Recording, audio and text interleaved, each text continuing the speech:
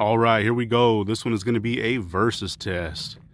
We have the 9mm 40 Smith & Wesson and 357 SIG. The round we're going to be testing out today is the Winchester Ranger T series. So we have the 9mm. That one is 147 grain. We have the 40 Smith & Wesson. That is 180 grain. And our 357 SIG. That one is a 125 grain. And we're going to be going in the gel today. So we do have our 4 layers of cotton t-shirt on that. It is a 10% block. And we do have jugs just in case we get some pass-throughs on these. So what we'll do is we'll set up the chronograph right in front of this gel. So hopefully we get an impact velocity. And we'll see what these things can do. Here we go, versus test. All right, here we go. We are stepping back to 15 feet. First one up is 9mm.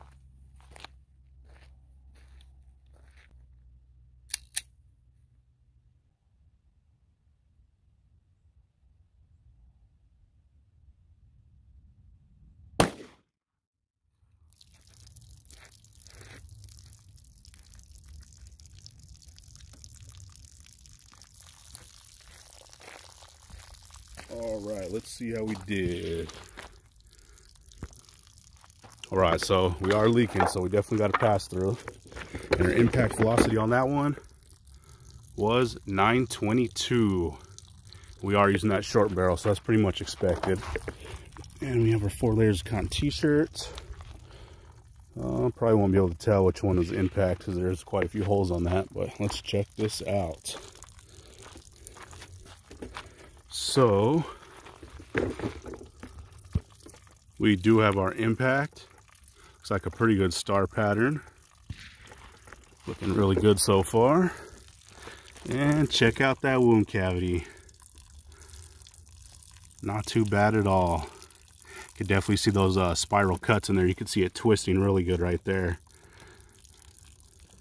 But not as big of a wound that we get on those little bit spicier rounds, but not too bad still. So what we'll do is we'll get the ruler, so we definitely pass through, and we're just going to check the widest point right here. So from bottom to top is about 1.25 inches, so not too bad. And it looks like it basically carried all the way out. You can see those nice spiral cuts. So let's see how many jugs we made it through. It looks like the second one is leaking. And it actually sounds like it's rolling around in that second jug. So we went all the way through the block and to the second jug on this one. So not too bad. What I will start doing too, when I get back to the house, I'll do cross sections. So I'll cut it at its widest point so you guys can get a look at that. But there we go. There was that 9mm. All right, so I just wanted to show from the top. Looks like pretty good wound cavity right there though. Not too bad at all. And this gel is coming out really nice. I will do a tutorial on how I'm actually making this stuff too. There we go, 147 grain, 9mm. So what we'll do is we'll spin the block around so we get a kind of the same view. And next up will be the 40.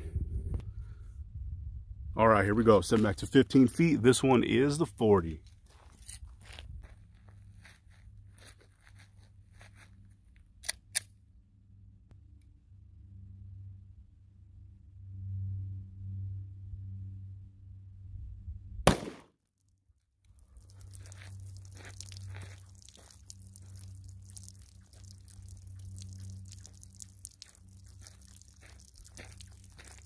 All right, let's see how that one did. Looks like our impact velocity on that one was 996. So even faster than that 147. So that's putting some pretty good energy into that thing. So we do have our cotton t-shirt. Looks like we hit about right there. Yeah, so entry on that one. Looks like a pretty good size exit. So let's check this thing out. Looks like you put a hurting on this block. And we are leaking again, so let's see. All right, so it looks like we went through one jug and the round is sitting there on the ground. Not on the ground, sorry, here on the table. So check out that entry hole. Nice star pattern. You can see the spiral cuts in that thing. Doing really good so far. And here is our side view. That's a massive energy dump on that one. And once again, it looked like it carried all the way through. Looking really good. So we will measure this one at its widest points. So let's see. That one is just under 2 inches. Right at about 2 inches. So definitely a lot more energy coming through on that one. Check out that permanent wound cavity. I think it's nasty. And that's probably the most consistent Ranger T that I've tested is the 180 grain. Even out of the short barrel, it always does really good. So what we're gonna do is set up, do the 357 SIG, and then we'll show all the rounds here at the end. Check that out. Oh, it actually looks like we have a little bit of fragmentation right there. Looks like there's 2 petals that actually came off there in this gel. So, all right, here we go. 357 SIG. All right, I just had to show you guys a different angle of this wound cavity. I put it up on its side, and you can see how big that thing is.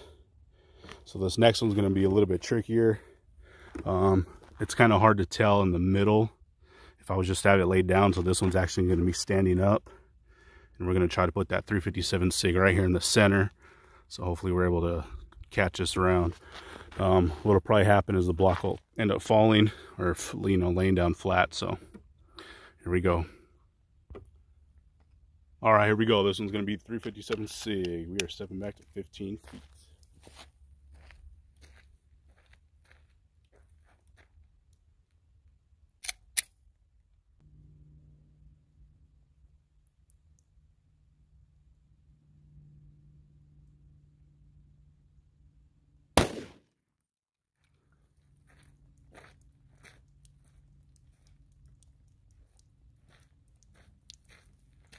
All right, there we go. Looks like we were able to get that one. So let's see, our impact velocity was 1,320 feet per second. So that's not too bad out of that short barrel. Cotton t-shirt did blow back. And let's check this thing out. It looks like we are leaking again, so we definitely passed through. So let's see. All right, so let's check the entry on this one. Once again, another nice star pattern. So it looks like we are definitely getting some expansion. And it looks like that one started expanding about 1/2 inch in, and check out that wound cavity. That one's definitely wider than all the rest of them. We got some major disruption here. And it carried pretty far. Let's see. Looks like it carried about 8 inches. But check that out. We do definitely looks like we have a round there in that first jug. But check that out. Let's see how it did on widest points on this one. So this one looks about just over 2 1/4. So bottom one was 9 millimeter. That one was at, I believe, 1 1/4. Then we got the top one, which was the 40. That was about 2 1/4. And then this one about 2 3/4. So you can definitely tell the difference on energy. But that's looking really, really good. So I'm actually going to put it right here on top so you guys can get a better idea of how those are looking. Look at that 357 SIG. That is major energy dump right there. As soon as it came in, and the 40 is this one right here on the right. So you can definitely tell a difference. Let's remeasure it from this top angle, because that is quite a bit. Yeah, this side doesn't look as big. We're just under 2 1/2 on that one. But like I said, what I will do is I'll cut them right where their widest point is here when I get back to the house. just a little bit of a cross section so you guys can get an idea on how much damage they're actually doing. So it looks like that one made it to one jug. The 9mm made it to the second jug, and the 40 also made it through the first jug. So what we're going to do now is we're going to pull all these rounds and see what they look like. All right, check these things out. Looks like they did really good. So the first one is the 9. We laid them in the order that we shot them. Second one is the 40. And the third one is the 357 SIG. So we got perfect expansion on every single one of those this time. The 40 actually did shed 2 of its petals, and as you can see right there in the block, there's the 2 petals that came off. So we were able to catch them, but they did come off. But there is a 9mm, and I will get our still shots like always at the end so you guys can get a better look at those. But picture perfect expansion on those. Perfect uniform, and that is out of the short barrel, so that's pretty impressive. Doing really good. So there's our 9. We have our 40, same thing. Those petals peeled really far back on that one. Let's see if we can get out of the sun. There we go. But perfect uniform expansion. Got those razor sharp talons sticking out. But that one you can see right there. Did lose those 2 petals, but not too bad. And our 357 SIG. Looks like that one did really good. Picture perfect. A uniform expansion on that one also. Peel those petals really far back. But those are looking really good. We got some decent velocities. The lowest one was the 9.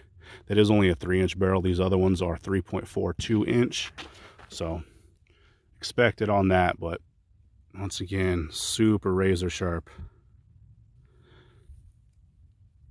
So that was definitely a fun one.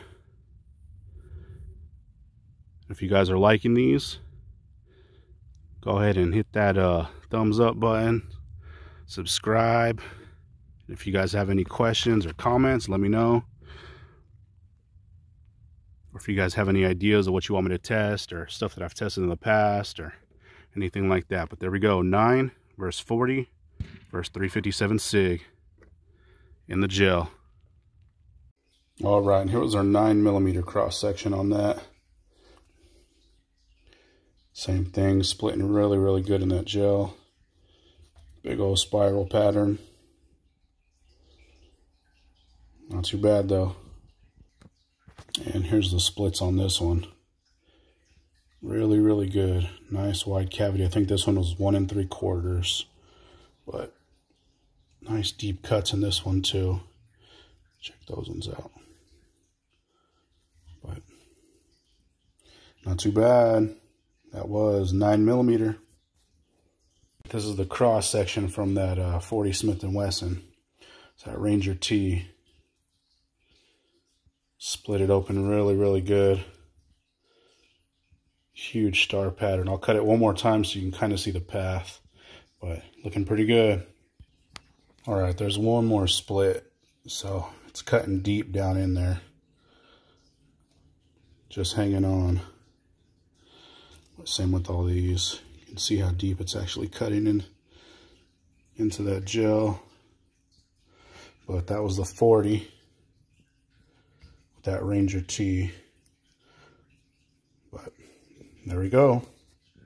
All right, and here's that section for the 357 SIG. That one cut pretty deep. Pretty nasty cuts in that gel right there. I know I don't have the best lighting, but not too bad. So I'll split it one more time. All right, this way you can really tell how wide and how deep those cuts are in that gel. I think this one was 2.5 inches, 2 3/4. It was pretty big. Same up here. Just cutting in, tearing that stuff up. Look at those cuts in this one. Way down in there. There we go. That was 357 SIG.